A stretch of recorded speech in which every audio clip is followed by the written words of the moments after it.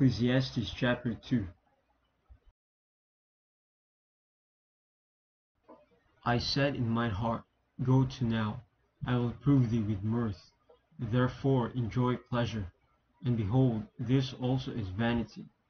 I said of laughter, It is mad, and of mirth, what doeth it? I sought in mine heart to give myself unto wine, yet acquainting mine heart with wisdom, and to lay hold on folly, till I might see what was that good for the sons of men, which they should do under the heaven all the days of their life. I made me great works, I builded me houses, I planted me vineyards, I made me gardens and orchards, and I planted trees in them of all kind of fruits. I made me pools of water, to water therewith the wood that bringeth forth trees. I got me servants and maidens, and had servants born in my house. Also I had great possessions of great and small cattle above all that were in Jerusalem before me.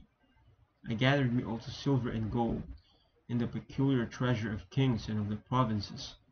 I got me men singers and women singers, and the delights of the sons of men, as musical instruments, and that of all sorts. So I was great, and increased more than all that were before me in Jerusalem. Also my wisdom remained with me, and whatsoever mine eyes desired I kept not from them. I withheld not my heart from any joy, for my heart rejoiced in all my labor, and this was my portion of all my labor.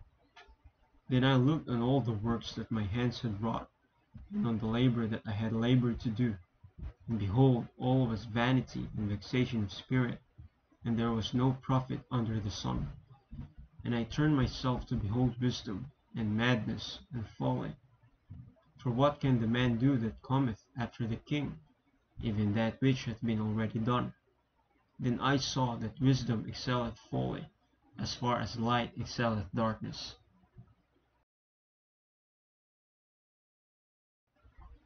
The wise man's eyes are in his head, but the fool walketh in darkness. And I myself perceived also that one event happened to them all. Then said I in my heart, As it happened to the fool, so it happeneth even to me. And why was I then more wise? Then I said in my heart, that this also is vanity.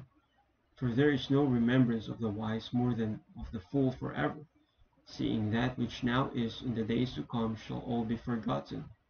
And how dieth the wise man? As the fool. Therefore I hated life, because the work that is wrought under the sun is grievous unto me. For all is vanity and vexation of spirit. Yea, I hated all my labor which I had taken under the sun, because I should leave it unto the man that shall be after me. And who knoweth whether he shall be a wise man or a fool? Yet shall he have rule over all my labor wherein I have labored, and wherein I have showed myself wise under the sun. This is also vanity.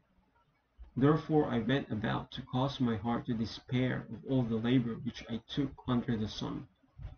For there is a man whose labor is in wisdom, and in knowledge, and in equity. Yet to a man that hath not labored therein shall he leave it for his portion. This also is vanity and a great evil. For what hath man of all his labor, and of the vexation of his heart, wherein he hath labored under the sun? For all his days are sorrows, and his travail grief.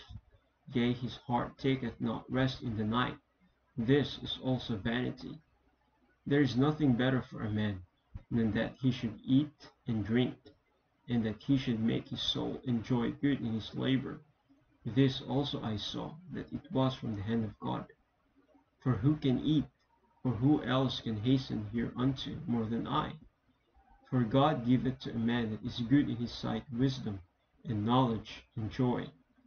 But to the sinner he giveth travail, to gather and to heap up, that he may give to him that is good before God. This also is vanity and vexation of spirit.